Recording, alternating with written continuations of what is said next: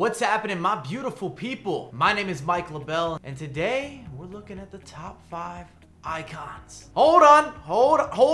Hey, settle down. I said icons. I meant to say affordable icons. So we're looking at guys that are 500,000 to 600,000 or less. Most of us, if you've been grinding the game or if you put a little money into the title, you can probably afford to pick up one, maybe even 2 of these guys without too much trouble. They could be introduced to your starting 11. Even if you're a classic Road to Glory player, you put nothing into the game. If you've played a lot of FIFA, you got some rewards, maybe a little bit of pack luck. If you've really grinded, decent at trading, you can introduce these men to your starting 11. That's the point I'm making. If you appreciate the content, make sure to drop some love and appreciation. I'm happy to have you here. Welcome back. I'm gonna give you a top 5 in this video, so in the comments, I wanna hear your top 5. They don't necessarily need to be in order, but the 5 icons that you would choose to pick up in this price range. Also, if any of you lovely people have ideas for future top 5 videos, put those in the comments. If I use your idea, number 1,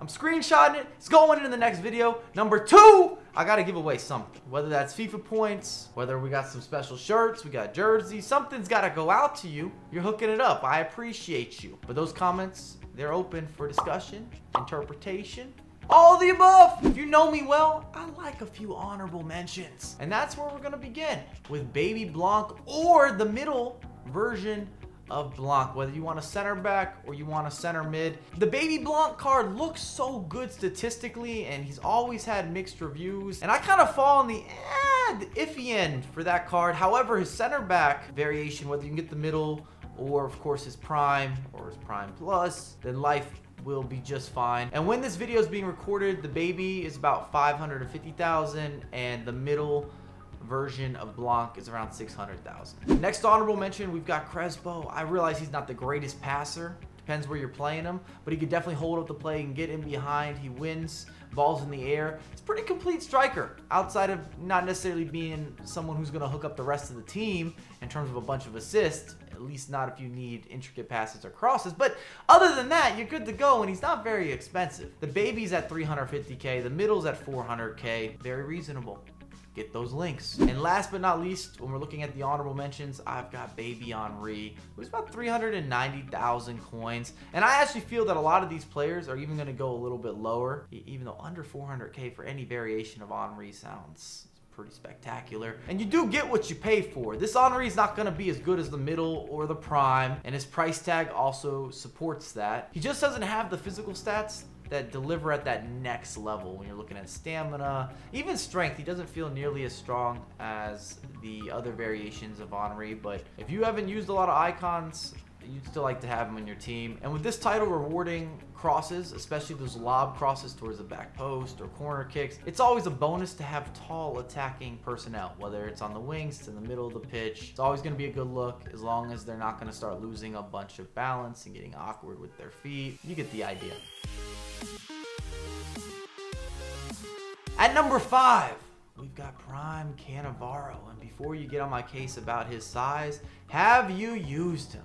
Have you appreciated him? Have you really got everything out of this guy? Cannavaro is special in terms of how he moves side to side, a lot of the consistency in the tackles. Of course, if he gets stuck on the raw end of crossing, it might be a bit of an issue, or set pieces, there's definitely better suited center backs. But for someone who's gonna cost you about 620,000 coins, pretty good pickup. I definitely recommend him.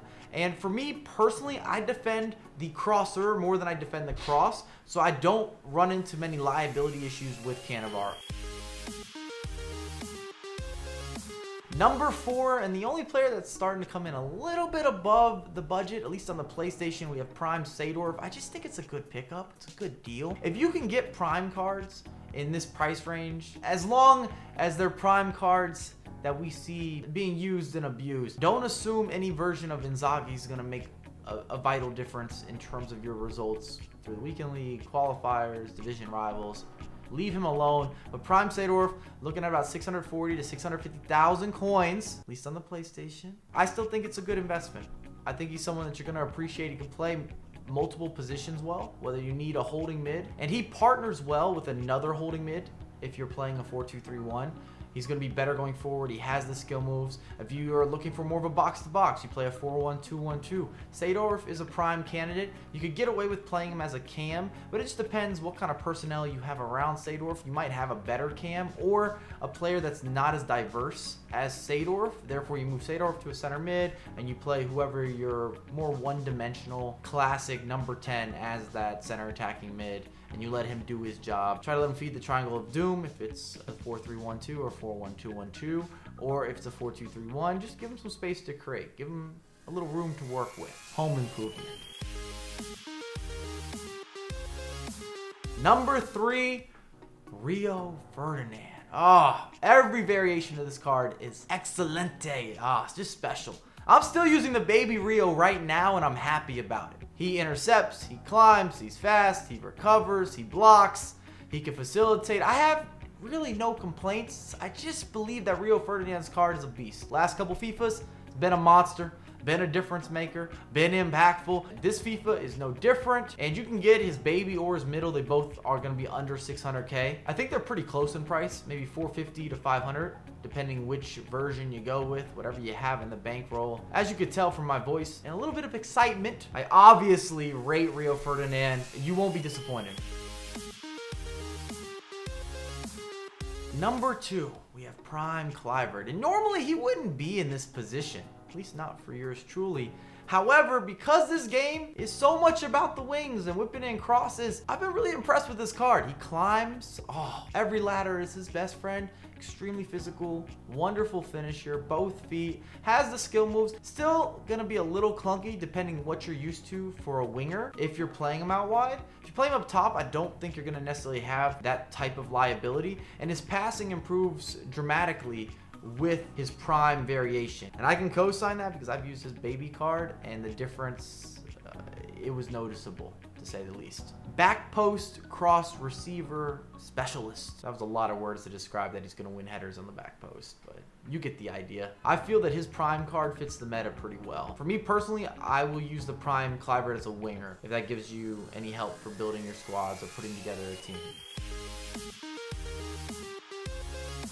And at number 1, it's my bread and butter. Nedved's baby card, his middle, his prime, whatever you can afford, buy him. His middle and his baby are both going to come in the correct price range. I still use his baby now. Love him. He's got golden touches, just feels classy, almost has a sense of being effortless. You need to whip in crosses?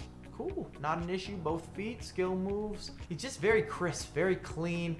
He gets in behind well. He just has solid attacking intelligence, which sounds funny saying for a virtual game, but I've sold this card and rebought this card on numerous occasions this year because I think, I'm gonna make an upgrade, and then I want to use Nedved again, and that just seems to be a reoccurring theme. I've made that circle over and over again, and I highly recommend Nedved. If you have not given him a shot, try him out. His baby version, which is a beast, is only going to run you 350, 360,000 coins. When you're looking at icons, that's considered cheap.